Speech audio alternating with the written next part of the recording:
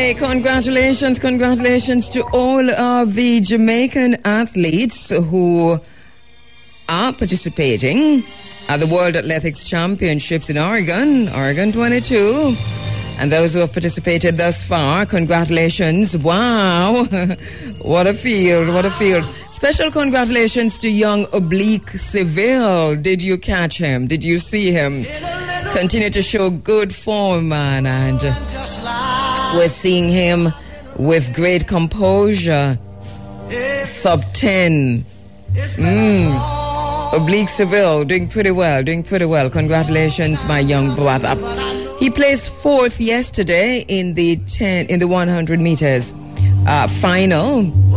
It's a clean sweep by the USA, won by an inform. Fred Curley. Did you see him? So 1, 2, 3, USA. And young Oblique Seville at coming in fourth. But wow, he's a future. Oblique Seville, he's a future. 6:44, sleeping nations either die or they wake up as slaves. In the words of Ataturk Pasha.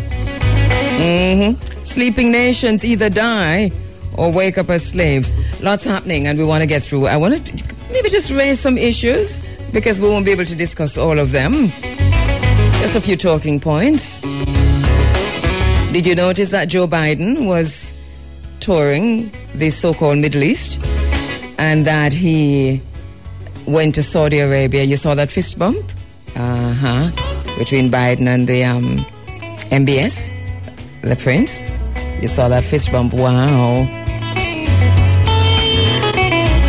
It's a fist bump that is still resounding around the world because Biden said that he was going to make Saudi Arabia a pariah.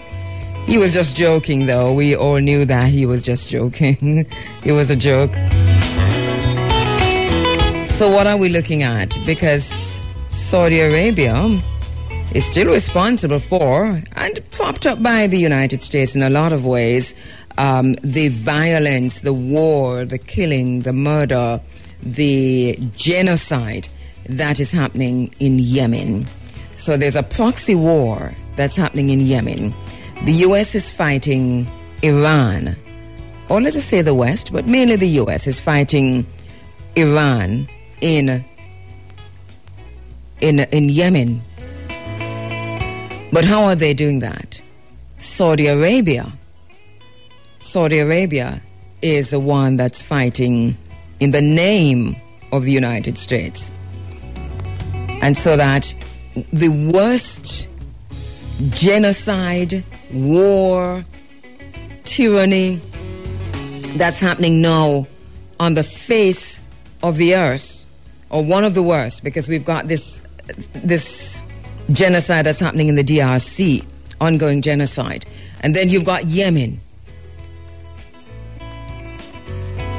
And we talk about Yemen a lot in this space because it is the war that is not covered.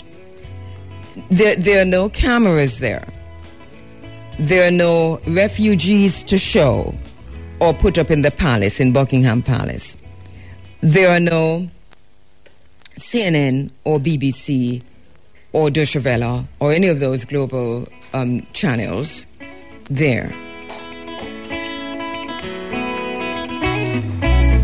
And so you don't know that the worst war, that there is a genocide underway in Yemen. And it's a proxy war between Iran and the United States. You don't know that. But I want you to take out your maps, and we do every time we talk about Yemen, I ask you to look at the globe, look at the map of the world, Google it, or look at it if you have your atlas or you have one of those little round globes in your house. Look at Yemen, find where it is. And understand that this is a bigger war than just a proxy war between these two nations. Yemen is also strategic in terms of the control of ports. You know, there's another country that we don't hear a lot about at all. It's an African country, an African nation, Djibouti. Look at Djibouti in relation to Yemen. Now, every single major power, every single one, I don't think there's any that's not there. They've got a base in Djibouti. Djibouti belongs, I don't know why, when I think of these things, I usually, the first thing that comes to mind, and maybe because it is the most, because there's vulgarity. You know, it's a vulgar situation, and that's why you think that, you think prostitution. Because this is what is happening in Djibouti, right? So look at Djibouti in relation to Yemen. Look at Yemen in relation to the ports and the waterways. Mother Samad, our blessed ancestor, has always said that the war in the end will not necessarily be about oil, but it will be about water. Now it's oil and water. They told them can't mix, you know. Okay. But truth is going to rise to the top, like oil. It is an untenable situation. That's what it is. And so that I'm not quite sure how much more can happen in Yemen before it all blows apart. With Yemen right now, though, we hear Biden saying that it's on the agenda, right? So when he spoke to MBS and those in Saudi Arabians, they talked about Yemen, and he's insisting that the war in Yemen must stop. This is interesting because it is the United States that is arming Saudi Arabia to bomb and to kill in Yemen. And they've always armed Saudi Arabia. The United States kicked up its relationship and its friendship with Saudi Arabia under the Bushes, Father Bush and Son Bush, right? They kicked it up. They've always had this relationship, but they really took it a few decibels up under these two. And they were in and out of each other's houses. Remember that? We talked about that back in the day. And then we saw the relationship between Donald Trump and the Saudis, that he raised it even and a few other notches. I mean, many, many more decibels. And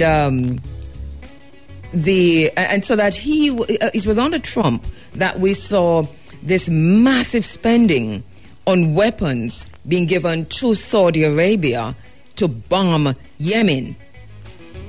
We saw Donald Trump's son-in-law going into Saudi Arabia and becoming very good friends with MBS. Do not ignore that. The Saudis and the Saudi royal family, very, very close to the American presidents and their children.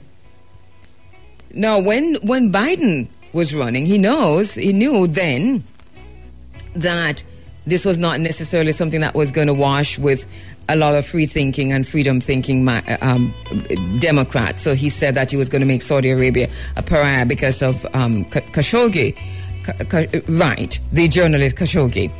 And so when that came up, that's what he said. But here is what happened in Saudi Arabia yesterday and the day before yesterday. So Donald Trump went in, he came out, and he said that he had a conversation with MBS about, because remember, everybody knows that Saudi Arabia, under the directive of the Crown Prince, ordered the murder of the American journalist Khashoggi. Okay, that's well known. That's not a secret. That is well known.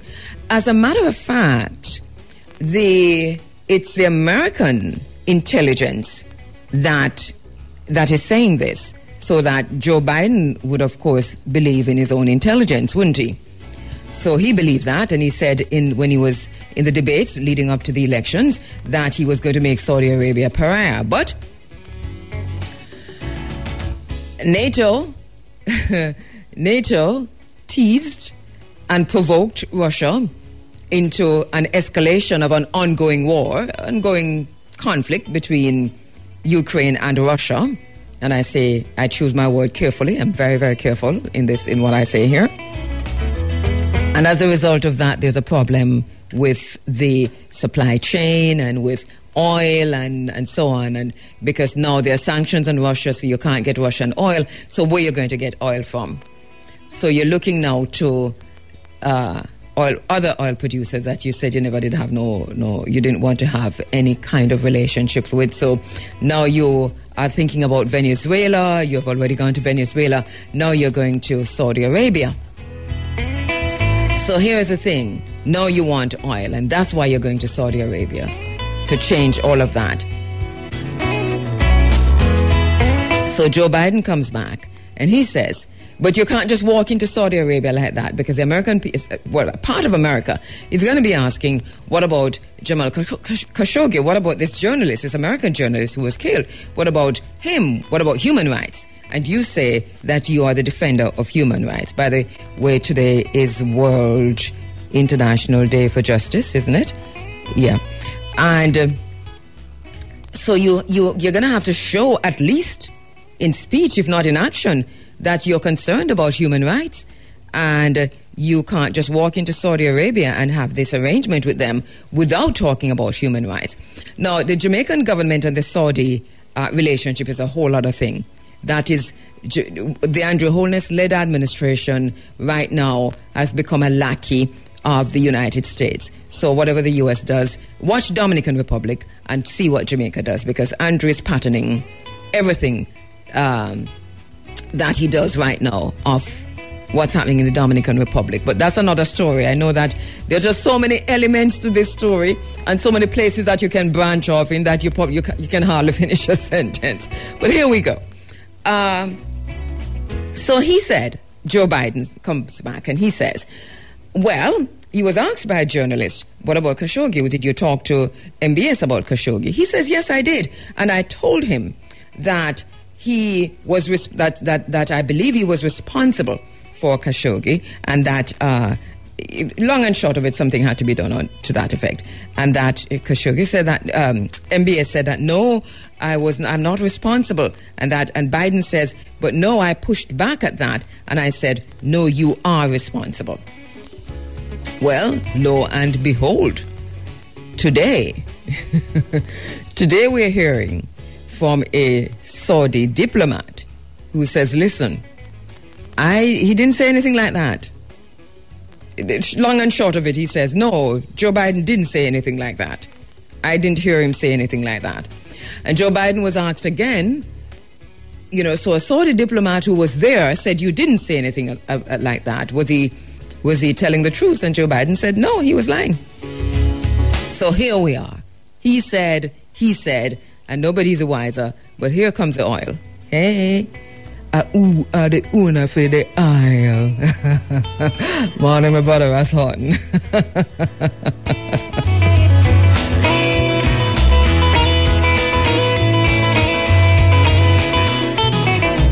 So we're watching that. We're still watching that.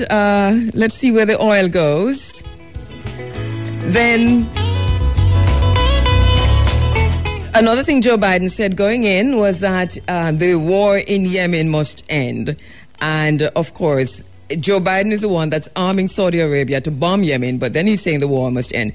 Granted, there's kind of an uneasy truce in Yemen since April, but nothing to write home about because it has happened before. Internationally, still we're seeing also that there is a visit to the DRC by the Belgians, and I'm going to look at that shortly and tell you about it later on in the 9 o'clock hour, because that is very worrying. I don't know where they're going, but here we are, they're there. There's also a heat wave in Europe. I understand that people are falling down, literally. We did talk about a solar flare, and we have been saying that in the space, and my brother, Kwame Pianki, has been very, very strident in that to say that we're not paying attention to solar flares in the way that we should. But maybe it's about time that we begin to do that. We're seeing some serious heat also here in Jamaica. So for those of you in Europe, in the UK, wow, I see where it's really, really, really serious in the UK. Take it easy. Be careful now.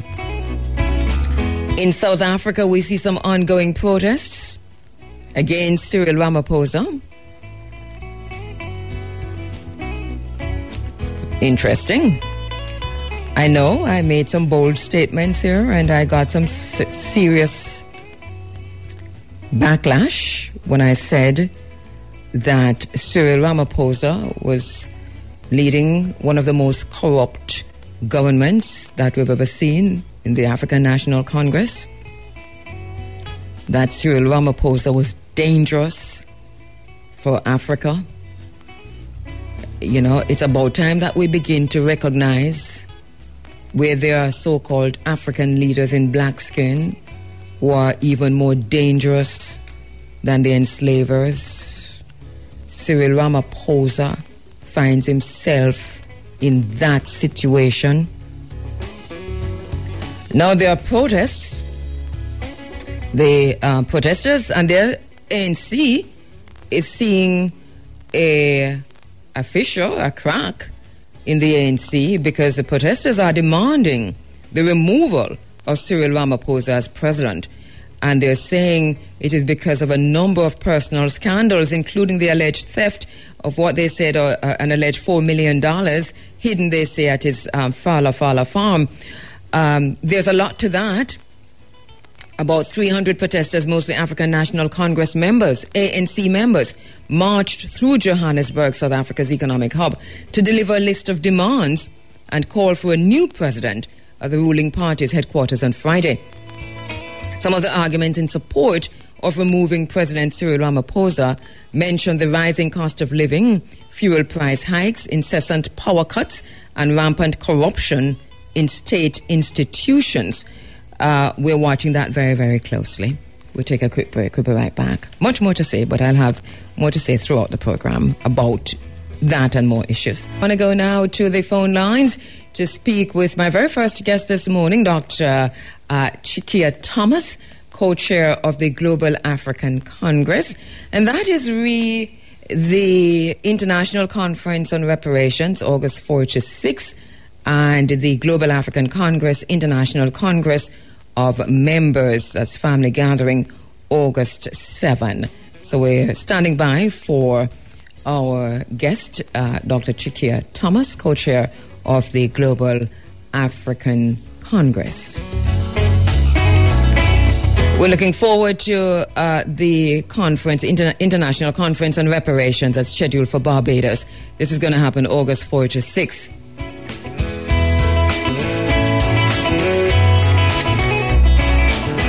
The concept paper discusses a planned International Congress of Members, familiarly called a family gathering. I'm reading straight from the concept paper, by the way, the introduction.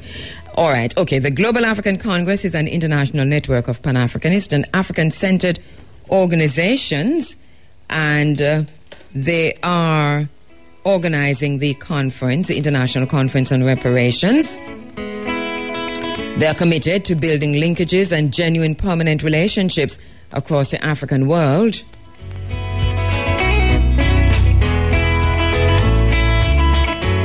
And I'm joined now on the phone lines by Dr. Chikia Thomas, co-chair of the Global African Congress. Good morning, Dr. Chikia Thomas. Thank you so much. Good morning, Sister Kabu. How are you doing? I am doing very well. If you two are well?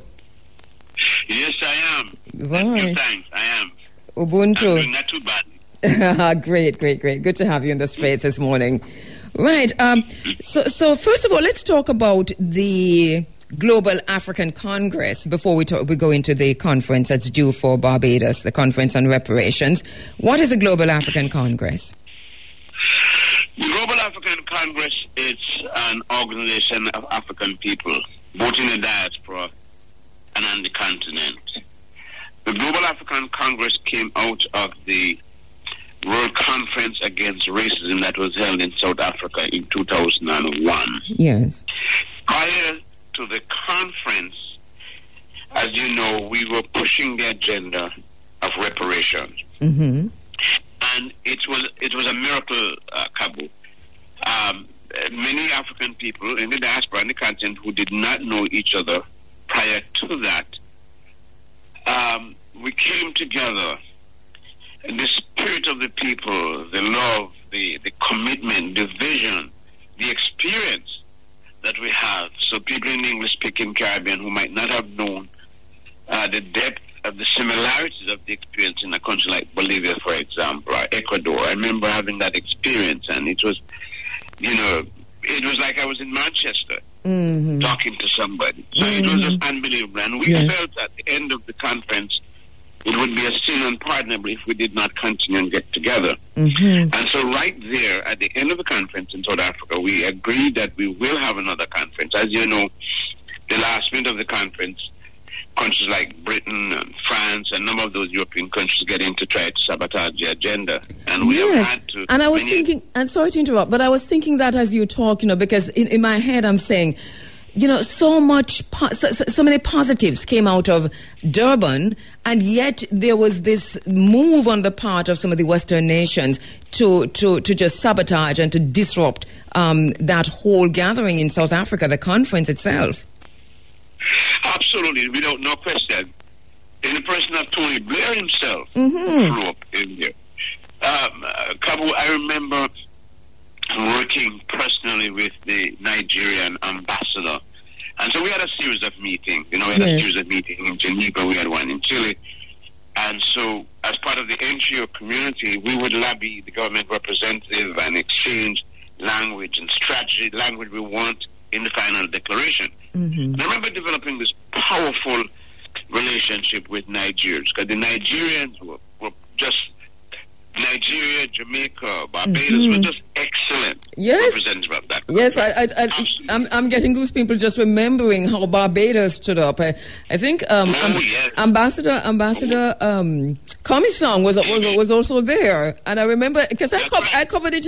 I wasn't in South Africa because I was studying at the time, but I covered it, and I remember talking to Ambassador. Well, he wasn't ambassador at the time, David Commisong, and he was strident and angry. I think Barbara Blake Hannah from Jamaica was also there, and I remember having these conversations with her. Colin Powell was supposed to. I think Colin Powell came, didn't he?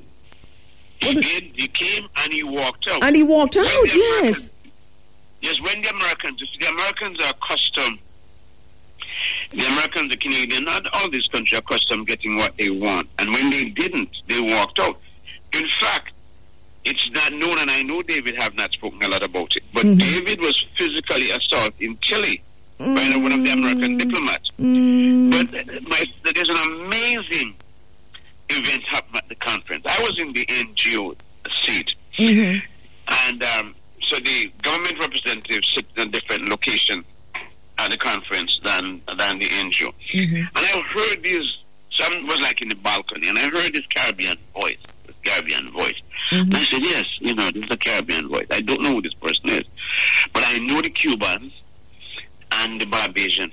How the United Nations is organized, you sit up front by the alphabet, so A, B, C, sit closely. So during the break, the NGO is not supposed to go into the section where the government representatives are. So I switched around my badge, my ID, and I went down. I didn't know who David is. Never met him.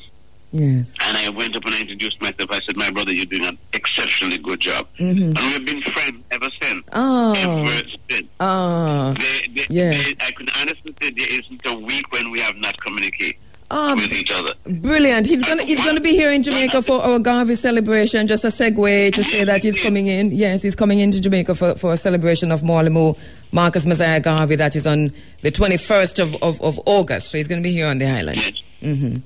Yes. And I'm heading to Barbados at his house on the weekend. Well, look how we segue on far now. You see, it's one big family. And this is what, and exactly, and this is what the Global African Congress really represents, I think, and just reading through it and looking at what you're doing, the African family. But organizationally now, tell us a little bit more about the structure and who are the persons involved and so on. Well, what we did to ensure that the continuity and the equity and the proper distribution, which the organization is structured in such a way that we have each region. So Africa has 5 regions, for example. So there's 5 regions. So each region has a representative, and it has to be balanced in terms of energy, male, female energy. So we have 5 regions in Africa with 2 representatives from each region. Mm-hmm. The Caribbean has 2 representatives.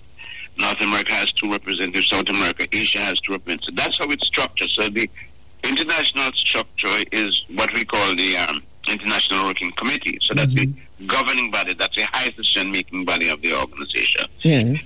Of course, resources, when we were in Barbados, we didn't have representation from right across Africa. Mm-hmm. But what we do, the other progressive organization, we know that is in Africa, we ask them to recommend some other representative. And so we appoint interim representative, for example, until we could meet at the International Congress of Members where people are adequately elected. Mm-hmm. And that's how the organization is governed. Yes, okay. The Congress itself has been doing some great works over the years that you've formed coming out of Durban. Can you talk us through some of what you've achieved so far and what you're working on? Thank you. Yes, in a modest way, I think we have done, with the little resources we have done quite well. For example, we started to lobby the Caribbean government, say, for example, in 2000, immediately after it was formed in 2002, but we stepped up the campaign around the time of in preparation for the bicentenary of the abolition of the slave trade. Mm-hmm. And we had a very interesting experience when we have written to every Caribbean heads of state, every one of them. I was quite surprised at the time that perhaps maybe 2 or 3 of the Caribbean government remember the bicentenary. But we had a very positive response, P.J. Patterson, for example, was Prime Minister at the time in Jamaica, and I happen to know Professor Barry Shevard. We're very good friends. And so part of the strategy, what we use, for example, when we write a Prime Minister like P.J. Patterson, we'd share the communication with someone like Barry and ask him or other people who know Prime Minister P.J. Patterson to ensure that Jamaica gets involved. Mm-hmm. Of all the Caribbean Prime Ministers, I must give Prime Minister Ralph Gonzalez some credit. Mm-hmm. Because without any hesitation, not only did he invite us to come to St. Vincent and the Grenadines, but he also offered some office space from which we could work. Yes. And again, without hesitation, he brought the resolution that we were asking for at the United Nations, demanding that the European and North American companies, families, those who benefit from the enslavement of African people, to pay reparation. Mm-hmm. And if you look at the record at the United Nations around the bicentenary, you see some exceptionally good debate, the solidarity from countries like India and a lot of Latin American countries demanding reparation. Mm-hmm. So that's one of our signature achievements. Yes. By asking the Caribbean to form the Caribbean reparation, very early days we were lobbying them that the Caribbean need to form the Reparation Commission. Mm-hmm. And now, yes, go ahead. We did that with a great deal of solidarity. Mm-hmm. Going into South Africa, we thought the Americans were most advanced in the reparation agenda. And when we got together with a number of the American reparation activists, we said, look, given the situation as it is, we recognize the Caribbean are perhaps the best example to win the reparation. So let's throw all of our energy behind the Caribbean and take it from there, because success will follow success. Mm-hmm, mm-hmm. And so the American brothers and sisters with whom we were working readily agree, and that's what we did. Yes. Do you get the impression, and this is an aside again, another segue, but so here we are now. We have a CARICOM, we have a Caribbean Reparations Committee, a CARICOM Reparations. We have the NCR here on the island, but government involvement, and I hear many discussions, including those by Mike Henry from early in the days, that it has to be a government led initiative because some institutions only work government to government and so on. But my reading of this is that to a large extent, government is stalling, and we see it's almost like government is sabotaging itself with the reparations movement on the island in Jamaica, and not least also the Caribbean. Your own thinking on that? No question that the Caribbean government has to be pushed. Absolutely no question. Why did we go to government? For example, I wrote when I discovered about the Carrington plantation in Barbados and read the records and recognized that the Church of England was involved in it. I mean, it was unbelievable to see the extent to which the church actually enslaved our people. So I once wrote the Archbishop of Canterbury. And my sister, I don't know if it was anger or it was just joking. I sat down and I said, this is what we want for the reparation. And I had researched, for example, what it costs to build. I'm in Toronto, so I researched what it costs, the operational cost for the University of Toronto. I got that information. And I said, this is what we want. These are the faculties we want.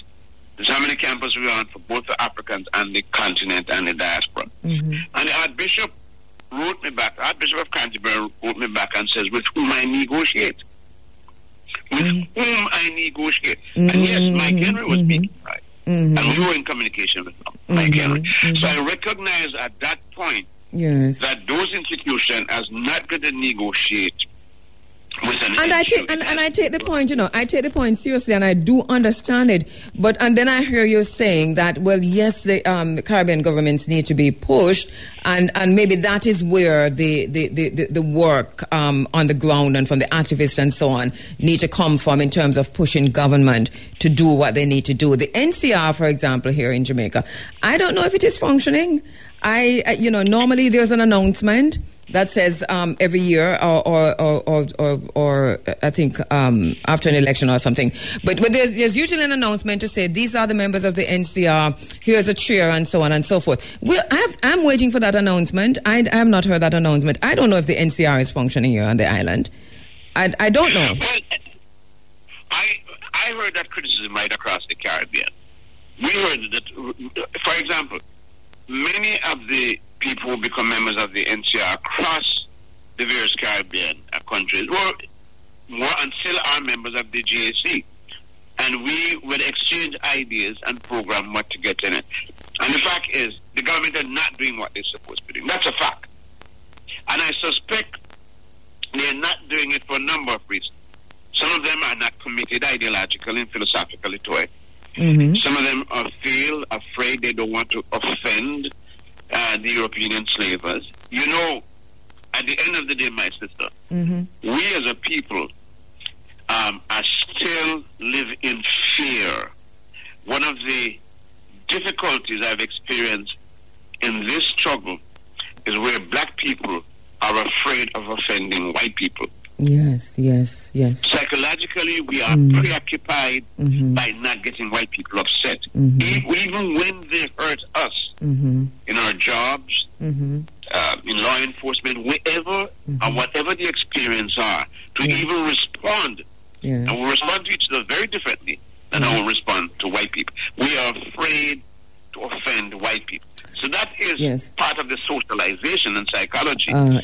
Post-traumatic slavery disorder. Indeed. So that's part of it. And I suspect that's very much alive and well among the Caribbean leaders. We have to ask ourselves the question, as the Caribbean leaders themselves, any of them, have they committed epistemological insurrection? Have they committed that where we get away culturally from the Eurocentric approach to life? Yes. Many of them, when they get into that room with the Europeans, suddenly they become afraid to talk. Yes. I once heard an African leader was criticizing other leaders that no matter how they plan, and as soon as they get into the room, all of those African leaders begin to talk as if water is in their mouth. In other words, you can't hear what they're saying. Yes. Mother Samad used to talk about it here on the island, that watch the black man how he starts digging his toes in the ground when he's talking to the white man and he refuses to look in his eyes. And, you know, and that sums it up even with our own governments. We either go with our begging bowls or we're digging our toes in the ground. And it's interesting because here we are at a time when our Prime Minister here in Jamaica has asked for, because I'm reliably informed in a lot of interviews that I've done here in the space, that you cannot become a member of the Queen's Privy Council unless you reach out and beg for it. And so he's a member of the Queen's Privy Council. That is within the last few months. So he must have begged for that. And then look at the fight. Backing up Boris Johnson, who was an embattled prime minister anyway, to have a Jamaican representative at the head of a Commonwealth, which wouldn't even really mean anything significant for Jamaica itself, considering what the role really is.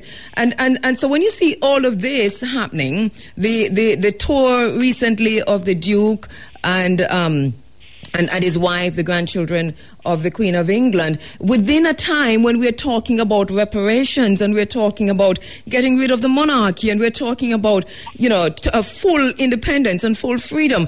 All of this is happening on the sidelines here in Jamaica. My brother, let me take a quick break and come back, because we want to get to the conference and our conversation is going off on a tangent. Let me do this and come right back and let's talk about the conference, because it's all related, I think, at the end of the day. The international conference, yes, in Barbados. A quick break. All right, we're back with you inside of the Africa Forum. It is Running Africa, and my very special guest is Dr. Chikere Thomas, co-chair of the Global African Congress. And the Global African Congress is organizing the International Conference on Reparations. It's going to be from August 4 to 6 in Barbados. My very special guest, this is what we're talking about. This conversation is leading into the conference that's going to be happening in Barbados. Also, the International Congress of Members, that's a family gathering on August 7. Dr. Thomas, let's start now then with the conference and you gave us the reasoning and behind why the conference. This was a discussion that happened out of Durban, and here you are now. So tell us about the conference itself, what's going to happen and who will be there. Well, the conference itself is to reassess primarily where we are, you know, what we have accomplished. We're drawing upon the experience, lessons learned, what we need to improve and what we need to discard. At the same time, we are just an international Congress of members where we are renewing our elected officials, revising what needs to be done, and so on and so forth.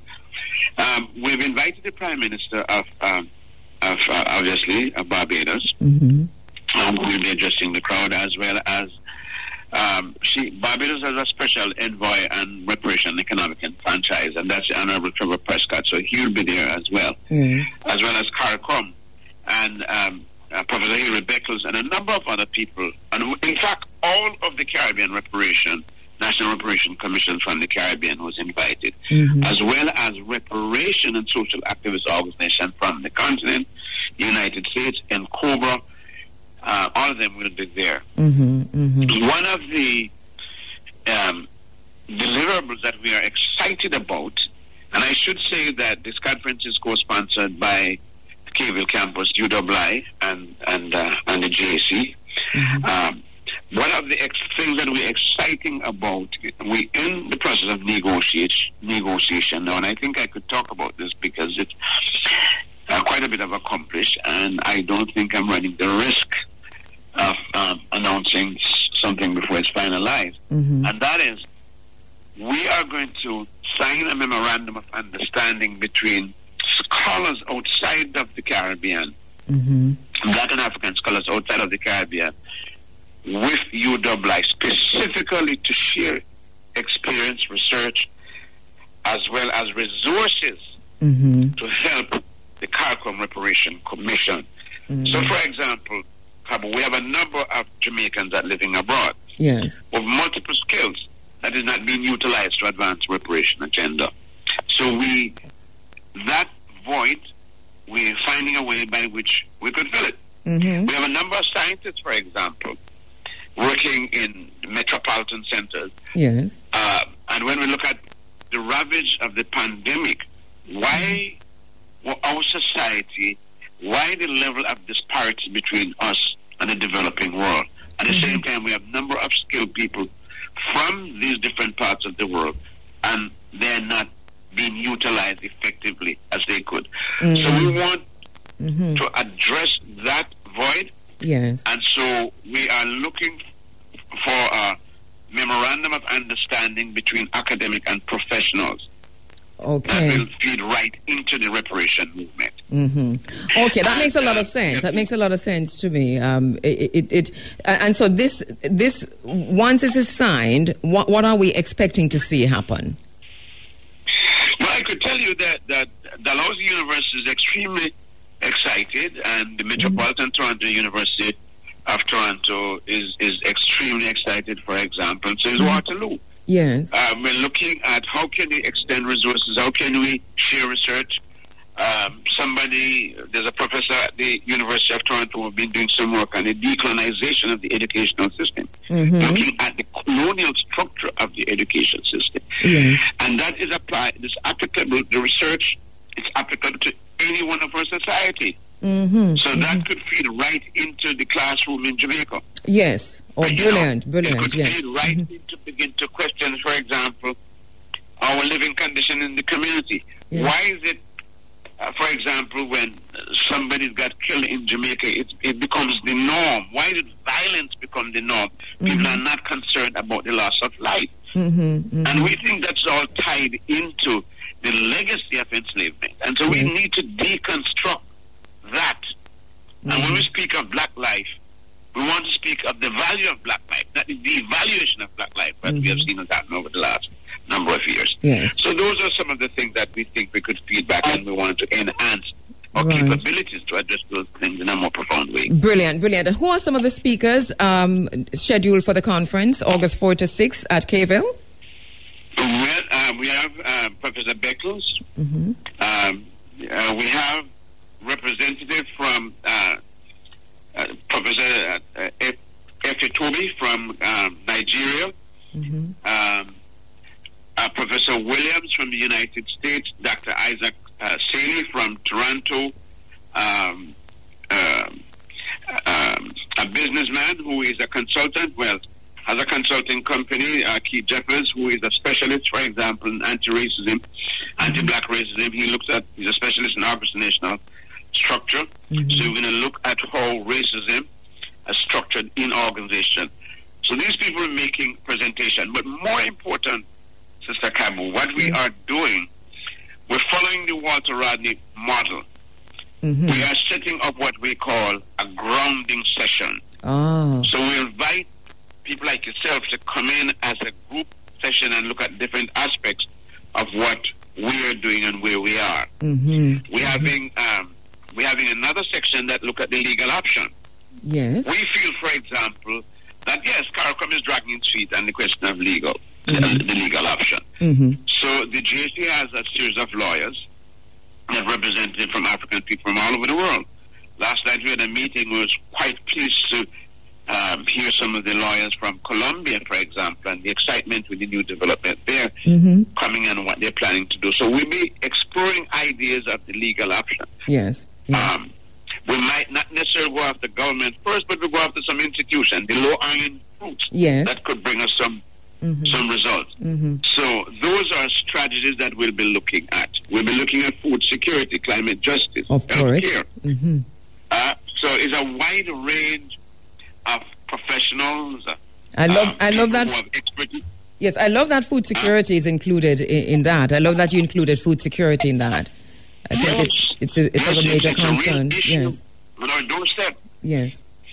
It's one that needs urgent attention. And I'm not quite sure that our governments understand. But the writing was on the wall, right? But there was a confusion between food security and food safety. I can tell you that. I've interviewed all of the ministers of agriculture in this space, and that was the confusion many years ago.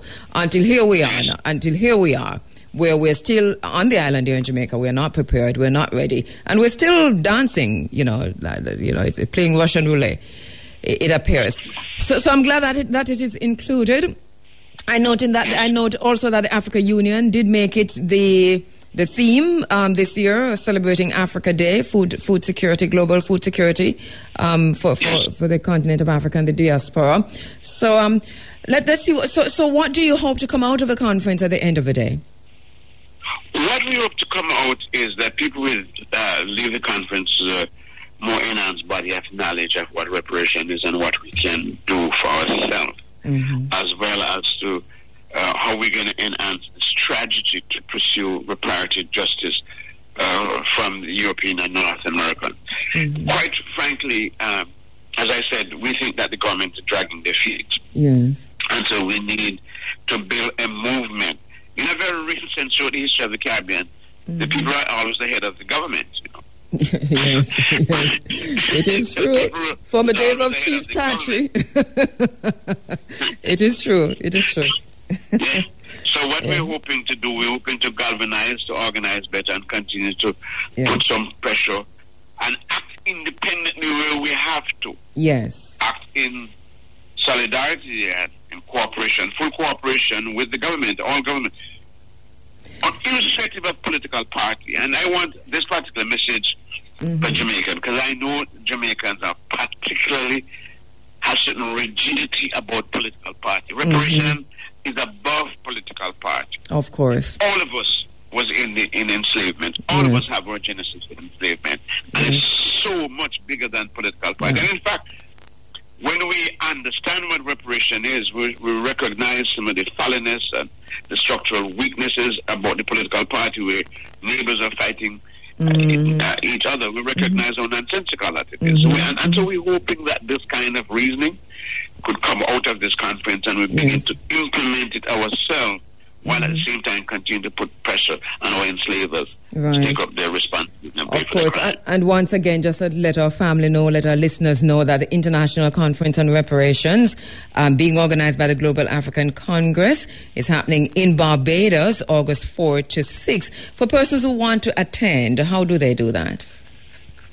Well, they can. We circulate the flyers. We encourage them to register. And so for adequate planning, yes, we are getting out of the COVID-19 pandemic, but we have to take that into consideration. So they can, in fact, register. Our contact in Jamaica is Trevor Brown. He could make the information available, flyers, information to circulate. They could register online directly. The rooms available at Kheru campus, as well as information about those people who do not wish to stay on campus, information available that they can register them for the conference. So we invite as many people as possible to attend the conference and to become part of the reasoning session. All right. Reparation is about the people. Of course. And so we want to get as many people as possible. It's our business. It's our business. Thank you so much, Dr. Chikia Thomas. We look forward to the International Reparations Conference in Barbados, and hopefully to cover that and to report back. But one thing we know is that we're going to have an eye on this. Thank you so much, my brother. In this segment of the program, I'm going to be speaking with Dr. David Mohammed, Eastern Caribbean representative of the Honorable Minister Louis Farrakhan and the Nation of Islam. He's the author of Black Studies, Knowledge is Power, and Black Youth at Risk, from Juvenile Delinquency to Criminal Gang Activity. He's the head of the Education Department at the University of the West Indies School of Business in Trinidad. He holds a PhD in Sociology and a double major bachelor degree in Sociology and Education from UWI. He also holds a teacher's diploma from the Balsayan College, now University of Trinidad and Tobago, and has over 25 years experience in the profession. Dr. David Mohammed is also the founder and director of the Black Agenda Project organization and the Kwame Ture Education Center. He's frequently invited guest speaker across the Caribbean, as well as in the US and the UK. Dr. David Mohammed is joining me on the phone lines. In June 2022, Dr. Mohammed and colleagues launched the George Padmore Boys Academy, teaching and training young men 17 years and under in discipline, self-awareness, conflict resolution, and life skills. He's traveled to 36 countries and counting, and is also a TV and radio presenter, a writer, a prisons program coordinator, an accomplished musician, and a second-degree black belt in karate. Dr. David Mohammed. Yes, good morning. Good morning, Sister Kabu, and good morning and greetings to all of your listeners. Greetings, my brother. I keep forgetting that you're a karate expert, you know. Every once in a while it jumps out of me from your bio. Yes. Well, I haven't had to use it in a while. Hopefully I wouldn't have to soon. Yes. You know, I was saying to our listeners this morning that you're there in Trinidad. You're Trinidadian, African, we all are, but here we are, a country where we get our ancestors got dropped off on the ship. This is how we identify nationally. And that, and I've said that, you know, I've said to you that I haven't had the cascaduro, but that you've promised that you'll ensure that it happens. Because in the words of Samuel Selvon, there's a saying in Trinidad that whoever eats a cascadura must return to Trinidad. So maybe this is why I'm here, not able to get a flight out to St. Lucia, because I have to go to Trinidad and it looks like it's just not working. I've not had the cascadura. So, right. What is it? Tell our listeners what the cascadura is, David. It's a fish, and to be honest, it's the appreciation of it is more heritage-based than historic, more so than contemporary. Okay. You know, it's somewhat of a myth, I'd say. You know, I myself haven't had it in probably several years. You're disappointing us because we read Samuel Selvon here in the Caribbean, you know, in Jamaica, and the cascadura is right there, you know.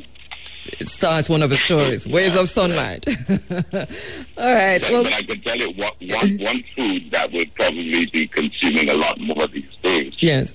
Would be all the alternatives to flour, because as you're aware, the price of bread has significantly increased. The price of flour has significantly increased. And so we are encouraging our people to explore all of the alternatives to white flour, such as the breadfruit, the cassava, the dasheen, the yams, the eddos, the green figs, the plantains, and so on.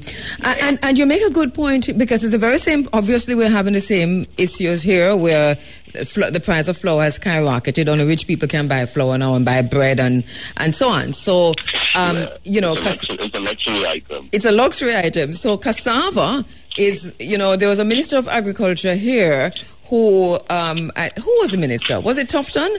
Who was encouraging Jamaicans to plant cassava, and the nation laughed at him, you know.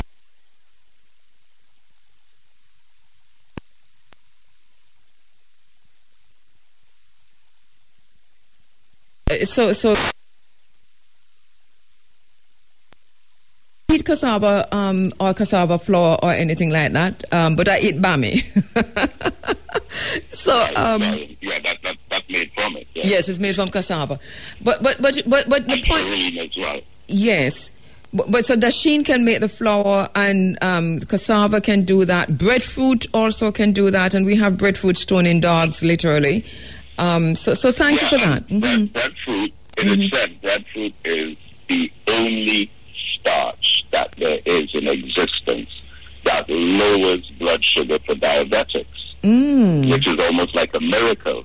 I didn't know that. You know, and we have all of, we have all of these things growing in abundance. Yes. Now remember, our whole diet is still quite post-colonial and Eurocentric with the over-excessive use of potatoes. Yes, Irish potatoes. Our taste for food are also imperial-based. Right. And interestingly enough, Irish potatoes is one of the most dangerous foods that we can eat as a people, Irish potato. But yet it is, you don't hear that. Sweet potato is pretty good, but Irish is just as damaging to you health-wise as anything that's not good for... It's how we prepare it as well, because we over-grease it up. fry it, and this French fry culture that we have as well. Yes. Incidentally, French fries don't come from France; they come from Belgium. But that's another story. That's another story. Yes. Another case of cultural appropriation. Yes. Oh boy, we miss you on this side of the world, man. We're looking forward to having you here in Jamaica, because you're coming in for the tribute to Mwalimu Marcus Messiah Garvey. You're going to be one of the guest speakers this year. You're always a guest speaker when you come in, and you're going to be a guest speaker this year again. Talk a little bit about. Tell me your experiences over the years coming to the tribute to Mwalimu Marcus Messiah Garvey, because I remember the first year that it was Stephen Golding who called me, I think, to ask if I knew you and to say please invite David Mohammed to speak on. I think did you come into the island for a UNIA event at that time? Was that what it was? I did attend the UNIA event in that. Actually, that would have been 2015. Right. When I launched my book, Black Studies. Yes. I was at the launch, by the way. It rained, but it was well attended. Yes. It was a lot of rain. Yes. And so that would have been November. Yes. And that was a very, very, very special time for me as well, because that was November 2015. I remember it was the 30th of November. I got back to Trinidad on the 1st of December. And then I was in Chicago on the 2nd of December with Minister Farrakhan. Yes. I was with him for one full day on the 2nd. Then I came back to Trinidad on the 3rd. Then I was in London on the 5th. I did 3 launches in London, England, in Slough, and in Birmingham. So, and then I think in January I went to Antigua and St. Vincent and Grenada and so on. Yes. And then it would have been the next August that I would have been invited to the Marcus Garvey celebrations for the first time, 2016. Yes. And then, of course, I've been back every year since. Yeah. Yes.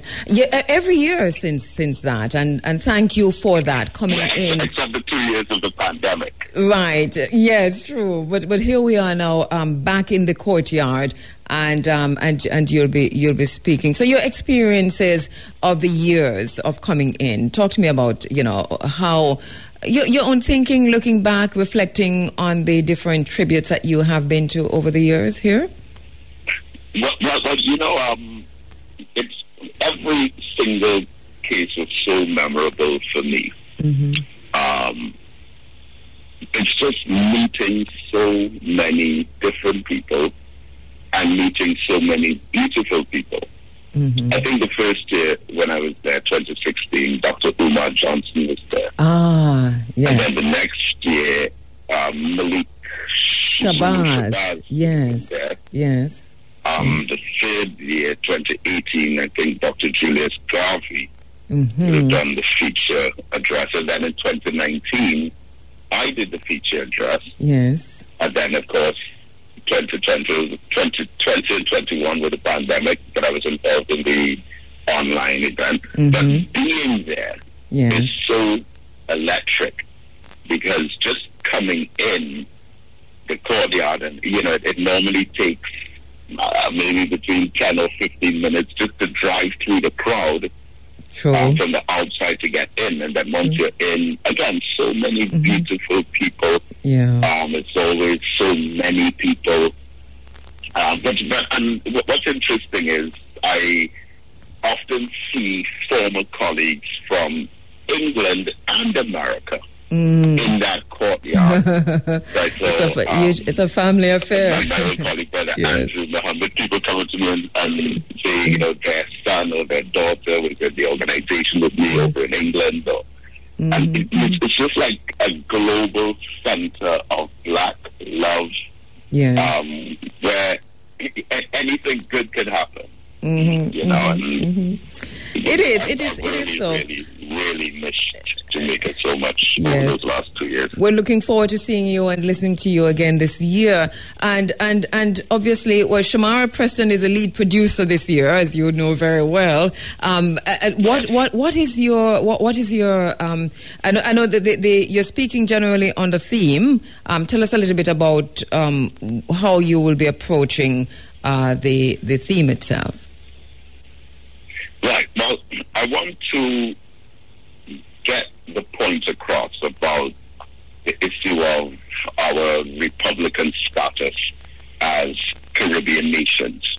Mm-hmm. And by the fact that, of course, Jamaica has been flirting with the idea for quite a while. Currently, there are only 4 countries in the English-speaking Caribbean that have taken this step.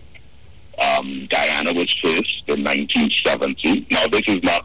And again, I mean, just to have this conversation, we have to make the distinction between independence and republicanism. Yes. Many of us as Commonwealth nations, even after we became independent, we still had the Queen of England as the head of state. Mm-hmm. And we had a governor who was the representative of that office.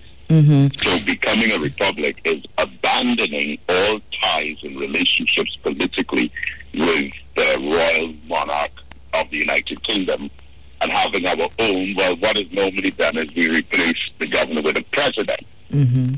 So Guyana became independent in 1966, but they became a republic just 4 years later in 1970. Trinidad and Tobago became independent just 3 weeks after Jamaica in 1962, but we became a republic in 1976. And then Dominica, which is the most unique case of all, Dominica became independent and a republic at the same time, mm-hmm. which is in 1978. Mm-hmm. So they're the only case like that. Yes. But think about this, though. We have 15 members of CARICOM. And the first 3 that became independent, look at the time period, 1970, 1976, and 1978. Mm-hmm. And then it took 40 plus years for the next country to become a republic, which was Barbados just last year. Mm-hmm. Mm-hmm. So on November 30th, for their Independence Day, almost 4 decades later, they became a republic in 2020. Hold that thought there. Kind of odd. Yes, hold that thought for me, because I wanted to explore that. How odd is that? Let me take up my very special guest is Dr. David Mohammed. He's coming in for the tribute, IRFM's annual tribute to Moalimu Marcus Messiah Garvey, and we'll be speaking on the theme, which is removing the Queen, removing the monarchy, removing England, Britain as head of state, the monarch. So you're saying that over the years, looking back at countries, David, that removed the British monarchy as head of state, that there were 3 rapid in the 70s, and then not until how many years after, 40 years after or so, then Barbados. And you're saying that's pretty odd. Talk to us about that. Yes, so clearly it would have been on the minds of us as Caribbean peoples in the 1970s. And then it would have been just abandoned throughout the entire 1980s, 1990s. Former Jamaica Prime Minister P.J. Patterson was raising that discussion. In fact, after he left office, he lamented over the fact that Jamaica was not yet a republic. So it is also in the minds of the general population that there seems to be some kind of benefit in holding on to that relationship. Now that, to me, is an illusion. So, for example, in St. Vincent and the Grenadines in 2005, they held a referendum to decide. Now, again, Barbados did not have a referendum. They just took it. Mm-hmm. And that's the thing with freedom. Mm-hmm. We have Emancipation Day coming up. Yes. But every Emancipation Day, we celebrate Liberation Day. Mm-hmm. Because emancipation is something that is given to you. Mm-hmm. liberation is something that you take. Take, yes. Emancipation is when your enemies, former enslavers and colonizers, have a meeting. Mm-hmm. And in their meeting, they decide to free you. Mm-hmm. But liberation, on the other hand, is when we have a meeting. Yes.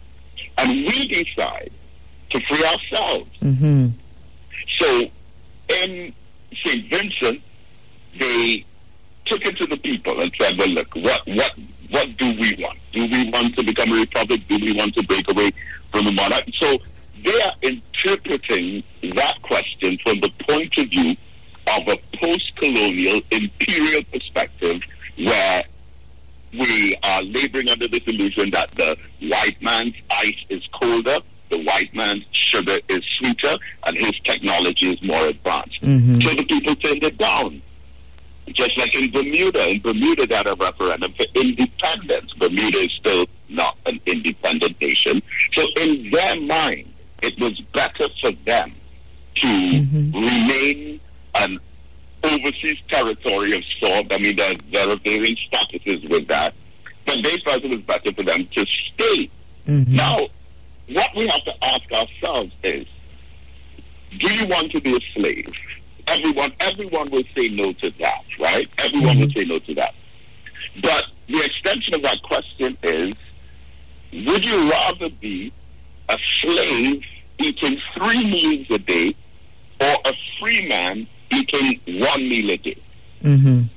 Now that is where people will stop and think, yes. what's more important here? My personal integrity, freedom and liberation, or a full stomach? Mm-hmm. But to have less technology, less money, less opportunity, less infrastructure development, it gives me now a job and a task to engage in mass development of my region, and also to force me to work closer together in regional integration with my neighbors. So what is important? So that's how the people are thinking right now. Jamaica is thinking about a referendum also. Whether or not that happens is still to be seen. The government of Jamaica is talking out of both sides of its mouth. It's like a pania machete, and I know that extended metaphor is a mixed metaphor, but here we go. So this is what Jamaica is doing, but it's a so how it is being. What you've done is kind of laid it out excellently in terms of how Jamaicans have been made to look at this thing, and it tells me that the public education is critical. That there's, and I hear the Advocates Network with Professor Rosalie Hamilton underscoring the need for, before you talk about anything, is to go through that public education process. That's what Nelson Mandela said in South Africa before the first election in 1993. Mm-hmm. He said, okay, everyone's talking about all African people having the right to vote. Of course, that is excellent. But more important than that is voter education, to give an idea of what is at stake.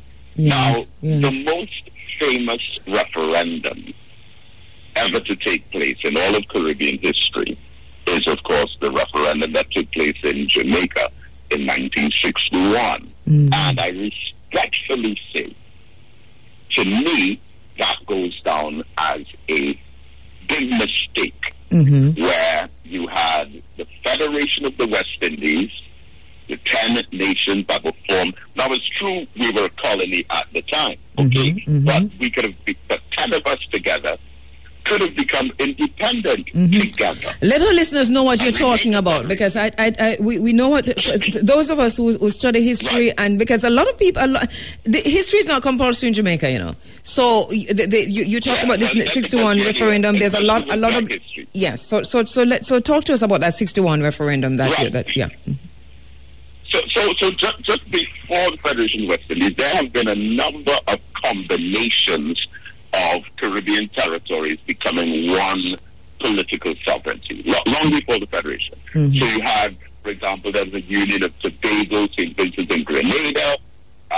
We had, at one time, in fact, during the Federation, Montserrat was part of St. Kitts and Nevis. Up to 1972, Cayman Islands was part of the territory of Jamaica. So you had all these configurations over the years. Now, in 1958, we officially established a Federation of the West Indies, where 10 nations in the Caribbean, very, very quickly, it would have been Trinidad and Tobago, Barbados, Jamaica, St. Vincent and Lucia, St. Kitts, Dominica, Antigua, Barbados, I think I said Barbados already, Anguilla, and Montserrat. So we had 10 countries. And these 10 countries were like one country. Just like how you have the Bahamas, which is close to 3,000 different pieces of land. Just like how you have Grenada, Carriacou, and Petit Martinique, different pieces of land that are forming one country. That's how the whole Caribbean was. But the only thing about it was that we were still a colony. And then Jamaica became independent August 6, 1962. Trinidad and Tobago became independent a few weeks later. But just before that, Jamaica held a referendum to decide on whether or not they should stay in the Federation. And it was a very slim decision. So the people of Jamaica voted, I think it was 52% said, no, we want to leave. 48% said, we want to stay.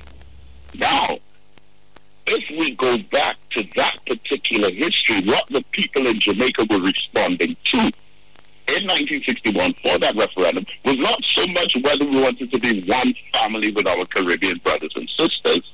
They were responding to the propaganda that was coming out of the United States on the Manley family, Norman Manley, and by extension Michael Manley, the whole issue of communism. So the people in Jamaica, because remember, Norman Manley was the premier. But Norman Manley was not the first prime minister. That should tell you something. That's different to everywhere else in the Caribbean. Everywhere else in the Caribbean, whoever was the premier became the first prime minister. E.T. Joshua in St. Vincent, Eric Williams in Trinidad and Tobago, Grandly Errol Barrow, E.T. Joshua, throughout the Caribbean, D.C. Bird in Antigua, etc. Yes. John Compton in St. Lucia. So in Jamaica now, something strange happened, where the man who became the first premier of the country prior to independence did not become the first prime minister. Our brother Jerry Small has done a lot of work in this field, in this department, and has spoken on this many times on his program, and I think in other public and other public platforms, and in this space also, talking about that dynamic between Bustamante and Norman Manley. It's a whole other kettle of tea. That was on communism. Yeah. Because remember, the Manleys were accused of being communists. But that was much later with Michael Manley. Wasn't that much later with Michael Manley himself, and not necessarily with... Right, yeah. Yes. So Michael Manley was accused full out of pure communism. But that was sensationalism coming from the United States, because at that time, communism was like how so-called fundamentalist Islamic terrorism was considered around the time of 9/11. So even people like Malcolm X and Paul Robeson and Claudia Jones and so many thinkers at that time, once you were African conscious and encouraging the people in any kind of revolutionary direction, they branded you as communists. So we saw what happened also with the poets like Claude McKay and them out of the Harlem Renaissance, and how they themselves also. Well, all right. So let us. My point is though, Sister Kabu, is that when this referendum was held in Jamaica in 1961, the people were not so much responding to the issue of Caribbean unity as they were responding to the entanglement of local political issues at that time. Same thing happened in St. Vincent. When the people turned down the referendum to become a republic, it wasn't so much the republicanism that they were thinking of, but it was issues, local issues with Prime Minister Ralph Gonzalez and his opposition and things he was being accused of and so on. So I think it is a bad idea, me personally, it's a bad idea to have a referendum for something like this, which is supposed to be natural. And especially, I agree with you. Referendum on a slave plantation to Yes. ask the slaves if they want to be free. Mm-hmm. That's not something you ask. You Yes. have to take it Harriet Tubman style, who forced them into their freedom, Yes. whether they wanted it or not. Hold a And I line. believe that's the approach we have to take. Hold a line for me, please, David. Let me take a quick break. At the Jamaica Customs Agency, we care for our employees, customers, stakeholders, citizens, and our country. Customs cares. The temperature by the Jamaica Customs Agency is 30 degrees Celsius here in Ocho Rios, and I understand it's raining in some parts of Jamaica. So for those persons in St. Mary who are having rains right now, be safe, take care of yourselves. I'm not quite sure where else, but you're writing to me. I know it's raining in parts of St. Mary. Where else? Is it raining in Kingston? Only Optical Elements has the latest technology lenses and frames to suit your taste and budget. Visit us at 67 Halfway Tree Road. Online at opticalelementsja.com or call 929-8284. Optical Elements. Vision in style. The time by Optical Elements is 4 minutes now after 8 o'clock. You're inside of the Africa Forum. It is Running African, and Dr. David Mohammed is my special guest online. We're talking about his upcoming visit. He's going to be one of the guest speakers here at our annual tribute to Mwalimu Marcus Messiah Garvey on August 21. Also speaking will be our own Bert Samuels, Pan-African attorney at law, and the Barbados' ambassador to CARICOM, David Comisiang. So they'll all be here on the ground in the courtyard of IRFM. All right, so David, so the idea then of a referendum to remove the Queen of Head of State, you're saying that is a bad idea. This is where Jamaica is going, and you're saying, from your looking at this is one of the worst ideas. But the Minister of Constitutional and Legal Affairs, she's made the announcement on the ground here, Marlene Mullahu Fort, and one of the things that she said is that they're looking at this now, and then she, along with the government, they have said over and over again that there's going to be a referendum. So this is where we're going. What do you think then? I hope there's a national debate prior to the referendum to decide on what. In fact, there should be a referendum on the referendum. Because we have to confront the logic of it. Having a referendum for something like that is like having a referendum with, as outlandish as this may sound, having a referendum to decide if we're going to become a republic is like babies in a hospital having a referendum as to whether or not their umbilical cords should be cut. Having a referendum to become a republic is like 18-year-olds across the nation having a referendum to decide on whether or not they're ever going to leave their parents' house. Having a referendum like that is like prisoners in jail having a referendum to decide that when their term of imprisonment is up, whether they're going to leave the prison or whether they're going to stay in the prison. All of those examples are clear, evident. There's no second thought, period. So why are we having second thoughts about our freedom, independence, our liberation, and our autonomy? That should be a natural, progressive process of what it means to be a sovereign state in the first place. And by the fact that I'm going to the people to ask them to vote and decide on whether they want their full freedom or whether they want partial freedom, in itself could be interpreted as disrespectful to the people. Because it's like I'm telling you, I don't really see you as a fully liberated citizen with the right to determine his own destiny. I don't really see you like that. As a matter of fact, I think you might want to remain hitched to the plow or chained to the axle. So let me ask you, do you want your full freedom? That's a question. If someone asks me if I want to remain a slave or not, I'll feel insulted by it. Yes. So we have to look at much more broadly at what this represents and also to how our children would interpret that. Yes. Because the message that's being sent to the upcoming educated generation of young people is that somehow our relationship with the British monarch is better than our own internal sovereignty. That means something has to be wrong with our sovereignty. And that is why it goes back. And you see, and that takes us right back to the education system and then also to the conversations on public education. Because we have a colonial education system, colonial, I would say ongoing colonial education system. And so that the thinking is that what is British is better than what is Jamaican. What is African is of a lower class than what is British. And so we find ourselves, even more than Barbados in these days, as being little British people running up and down on the island. This is why I think the government, which is a Pania Machete, wants to do this referendum because they know that this referendum, because of the education, the miseducation of the masses of the people, that this referendum is likely to fail. Without public education, this referendum is likely to fail. And you can just go down the road and do a vox pop any minute. You're in the media also, David. Just go down the road and do a vox pop any minute. And you'll hear how many people tell you, we're better off if we go back to Britain. We're better off if we never get independence.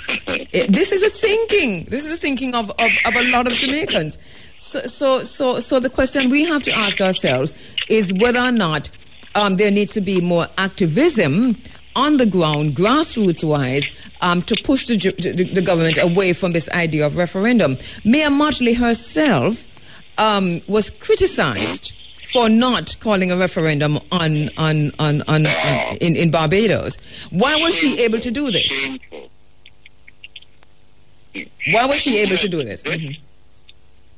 Right now, because she clearly is outstanding at this moment, above and beyond probably all the other Caribbean heads of government right now, because she has been progressive in not just this issue, but in also many other issues.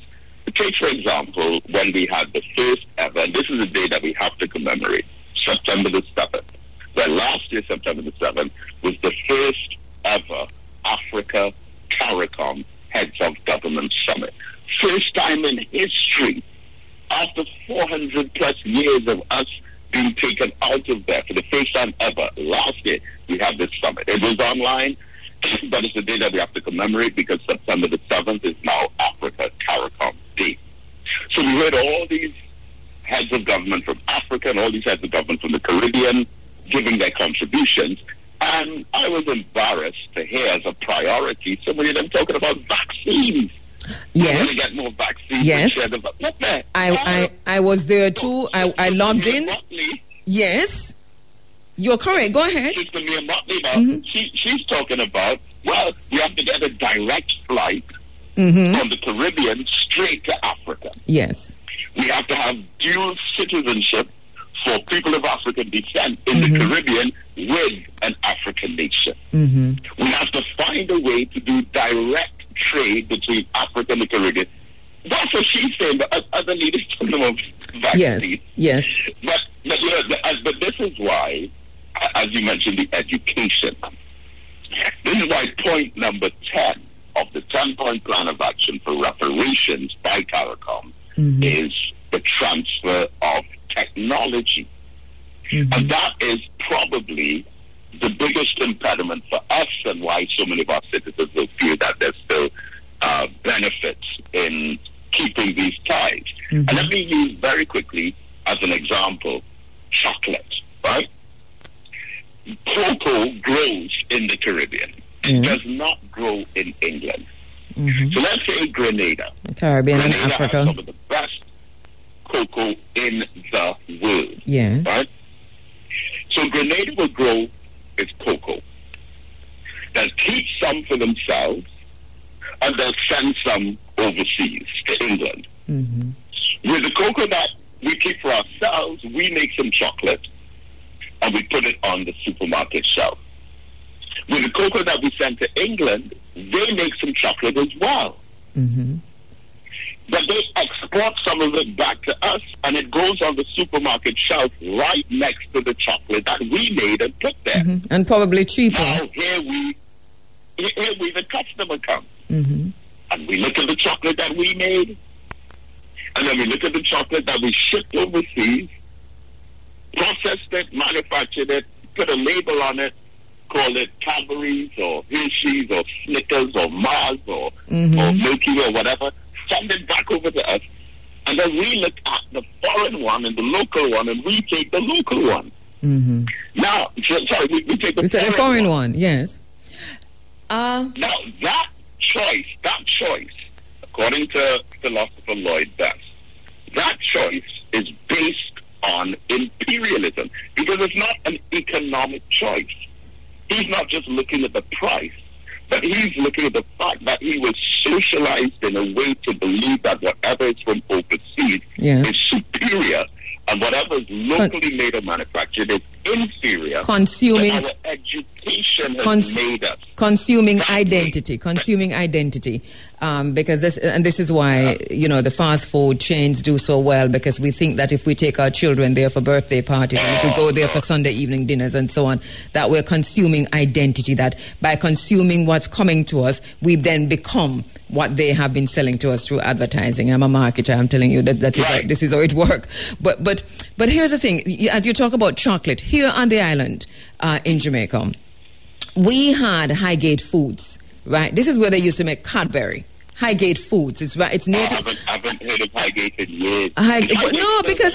Because the factory has been closed. Well, and reopened. The factory is now where we made Highgate Foods chocolate. The factory. That's where we're now making caskets.